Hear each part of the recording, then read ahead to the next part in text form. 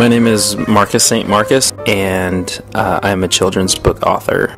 I basically worked with kids for about 14 years. It came to my attention that maybe I might want to try to write a children's story. I just wanted to see if I could do it. Challenges of getting published they're huge. I was able to actually publish 2 books at the same time because if you're passionate about what you do, you don't mind talking about it. Tiger and the Turtle is all about accepting other people's differences and saying, hey, that's cool that you're different. I have the Bella Umbrella story, and that's basically the homage to the story of the Giving Tree. To be able to finish a book, you know what, it's really fulfilling in a lot of steps. You don't just have one fulfilling moment. You could have a fulfilling moment finishing one really good paragraph. You could have one fulfilling moment coming up with a really good name for a character. It's constant fulfillment.